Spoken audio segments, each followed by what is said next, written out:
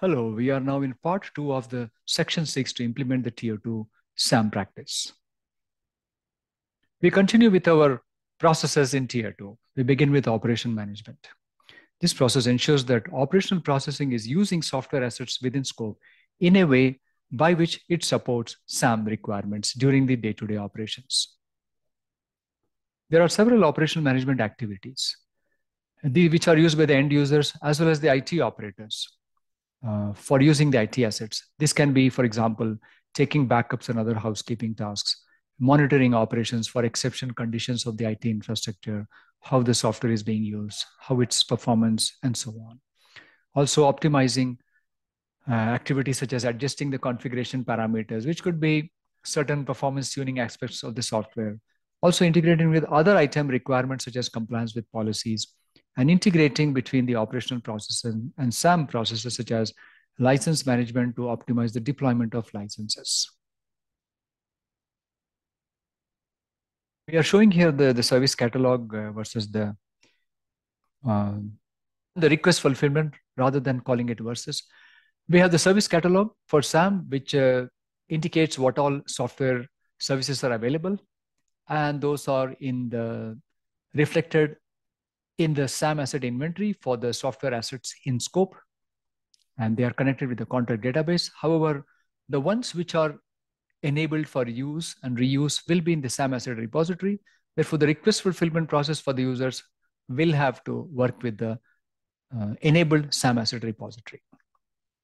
If an asset is not available in the repository, then the request fulfillment may not be able to fulfill the request. Therefore, there should be sufficient assets in the asset repository which are enabled for use and reuse so that the request fulfillment process does not get hindered.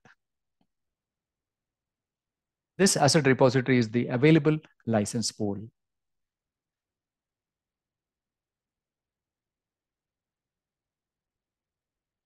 Quickly looking at the service request management process, it takes in a request from a user. Here we are looking at only the software requests. The request is fulfilled, but it has to go through the initiation of the request to understand what the request is. It needs to be approved in some way, financially or for confidentiality, etc., and then it will be fulfilled. So note that service requests are a normal part of service delivery. It's not a failure or degradation of the service. There is a lot more information available about such request processes in the ITIL4 request management process, or practice, as they call it in ITIL4. Some good recommendations about service requests are they need to be standardized and automated so that they are easier to process and for the users and for increasing the user satisfaction based on the faster response time and consistent processing. Limit the approvals because users usually don't like to be told that please obtain approval. So if that can be minimized, that will be really good. But expectations has to be set as to when the request will be fulfilled in a realistic way. They have to be predefined and agreed. Improvements need to be done periodically. For example, could there be some more automation or minimizing of the approvals?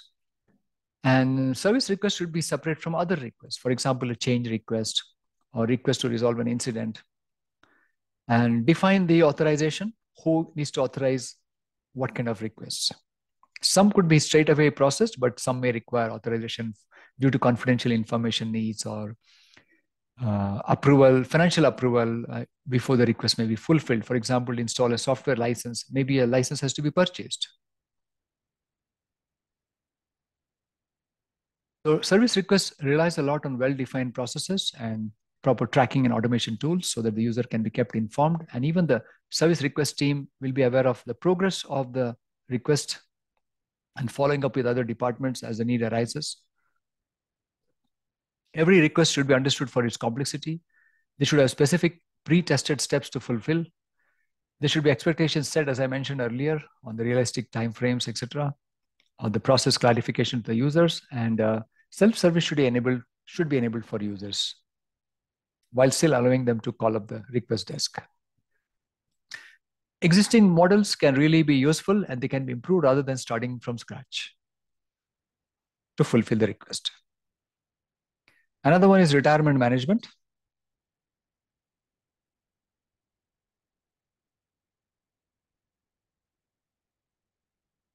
In which the software assets will be removed from their current use with subsequent repurposing, recycling, disposal where appropriate in accordance with company policy and meeting all record keeping requirements.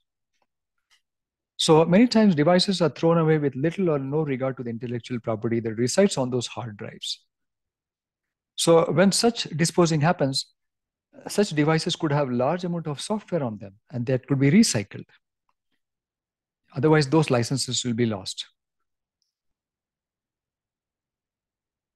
So for example, when I use, for example, an MS Project license or MS Office license on my laptop, if my laptop has to be discarded due to too many technical problems, then I would try to not to buy again another license for MS Project and MS Office, but I would try to uninstall them from the older laptop if possible, and then redeploy them by downloading it online from the software publisher and put it on the newer laptop.